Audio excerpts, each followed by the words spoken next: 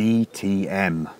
Perhaps the most resonant, suggestive acronym in the history of saloon car racing. It stands for Deutsche Tourenwagen Meisterschaft, which translates as German Touring Car Championship. For years it was a place to see massive grids of modified saloon cars swapping paint. But in the early 90s, like so many forms of motorsport, DTM became a technology race. The cars became impossibly complicated and fast, but the racing remained frantic. Today, DTM is at a bit of a crossroads. The cars use a carbon chassis, and an overhaul of the technical regulations for the 2012 season saw the brakes, transmission, engine control unit, fuel type and tyres being standardised for all competing brands. The cars remain massively exciting, but the racing isn't quite there just now. So much downforce makes overtaking too difficult, you see. Aussie V8s are a better spectacle than DTM at the moment. But this is a track test.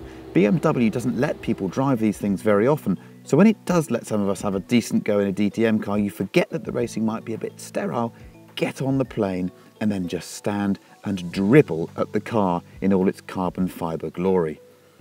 Hanging with a proper factory motorsport team is always eye-opening. The scale of the resources, the organisation, the, well, cleanliness.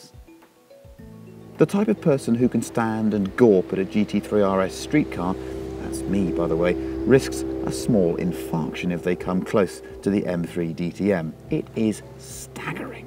The amount of aero on the bodywork, the carbon safety cell, the whole thing is just pornographic to a car geek. A DTM car should weigh no less than 1,110 kilograms, including the driver. The motor is a 4-litre V8 pushing 480 horsepower and 370 foot-pounds. The brakes are all carbon. There is no ABS or traction control, and the suspension is double wishbones all round. So on the outside, the DTM car doesn't look too different to a modern GT3 car, but the reality is the way it's built and the extreme aerodynamics mean it drives far more like a Formula car, or a single-seater, as we say here in old Englandshire. Now, BMW was understandably nervous about letting untrained animals loose in its very expensive racing car, so the briefing was long. We also had lots of lectures about fire and had to prove that we could extract ourselves from the cabin in under 8 seconds. Yellow warning lights meant pit immediately, red ones meant shut it down immediately. If you spin, don't try and start it again yourself. It was all quite intimidating. They even made us wear fancy BMW motorsport race suits. But the cabin is just so cool. You sit in a carbon safety cell and in a heavily padded seat, which is built around Bruno Spengler's body, not mine. The steering wheel is a tiny thing, and the dash has zillions of pages of information, but I'm only allowed gear indicator and speed, nothing more to distract me. This is a very, very cool racing car. The finish and the detail is just stunning. Absolutely stunning. There's a fixed test procedure here. Start up, out and straight in, another systems check, then 3 flying laps to get a feel of the car and the circuit, then a short break to talk to the engineer and 2012 DTM champion Bruno Spengler. I tell him on the last lap of those first 3 that I braked at 130 metres into turn 1. You can brake at 90, he says, brain frazzled. We go out again for the last 8 laps. The in-car audio is completely useless because it's so loud in the cabin. So this is what it sounded like.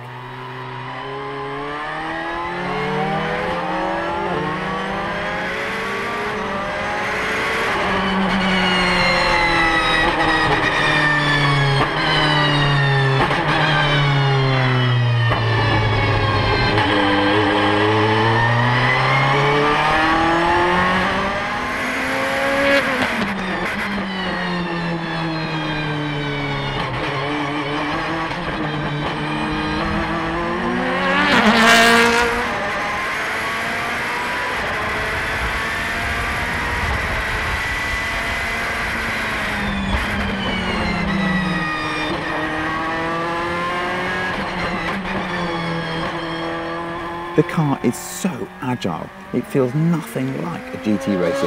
The brakes are the key to the lap time too. You have to smash the middle pedal from 150 miles an hour using 100 Newton meters of force. Then, as the aero effect reduces, you bleed off the pedal a bit and try and brake right into the apex. As the speed decreases, there's not much feel at the front axle, so there are blue lock-up lights on the dash too. Then it's back on the gas and try to manage the oversteer. It's very physical, but the gearbox is an absolute peach. No lock-ups on downshifts and the blip is perfectly measured.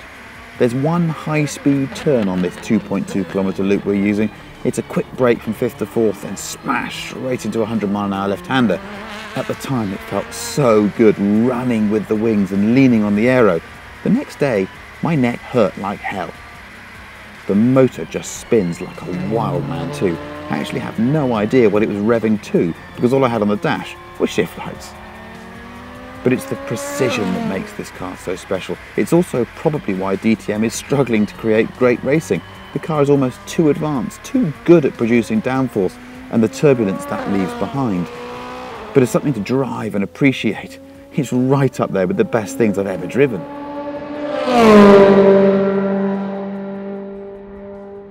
After 8 laps, I'm called in, and then it's the data embarrassment session. I'm actually beginning to get the hang of the brakes, but Bruno is so much better at getting the power down. I'm 1.5 seconds slower than him per lap, which means I'm probably just about going fast enough to get a feel for the car itself. Bruno rightly says that the real knack is finding the last 4 to 5 tenths. Neil slightly put me on the spot here because I'm naturally a bit wired and yeah, kind of energised after driving that amazing racing car. Summary thoughts. Disconnect here between the way the car looks and the way the car drives. Your eyes tell you it's like a GT car because modern GT3 cars effectively model themselves on the DTM look. But of course this isn't. Under the skin, this is a bespoke racing car. So it drives, in its responses, it drives like a single-seater. So you have to get your hand around that very quickly. The braking performance, I mean, you'll hear on the video, I just go on and on about the brakes. Turn 1, you know, they're talking about 90 metres for the braking point. I couldn't bring myself to do that. I was too terrified. I was braking at the 100-metre board a bit earlier. But the braking performance is astonishing, and it has proper aerodynamic braking, so you have to hit the pedal hard and then bleed off it. That's counterintuitive, isn't it? That as you come towards the apex, you're actually pulling braking pressure away to get the car turned in. I love just how direct the car is. You sit just enclosed in this driving position. You've got this tiny little steering wheel. The aerodynamic grip at the end of the straight, just awesome. 5th, 4th, bang, turn, and the car just goes woof through it. As you can see, I'm kind of loving it. We'll have another debrief in a minute. I'm going to go and have a drink. As ever with these test drives, I'm left with one lasting impression. Mastering driving the machine is one thing, but just imagine doing so with 20 other lunatics, all wanting the same piece of track into turn 1. Racing drivers, you've got to love them.